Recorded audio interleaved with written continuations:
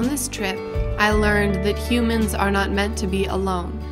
I had this realization with a friend and teacher of mine on Wednesday's beach walk. As I observed the snowy plovers flying in unison, I found it fascinating that they never once ran into each other. I vocalized my wonder to my friend, and we talked about it for a while. We talked until we arrived at a question: would the birds be quite so fascinating if they were alone? I realized that they wouldn't be. The beauty of their synchronization came from the group, not the individual.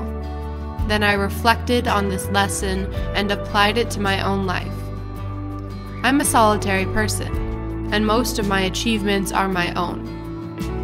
In order to observe teamwork or synchrony, which are necessary to human existence, there must be a team or group to observe in the first place. Humans have forever lived together, and only since the principle of personal possessions and individual living spaces have we separated. Individual achievements are now more celebrated than group accomplishments, even though groups generally make more change and do more than an individual could on their own.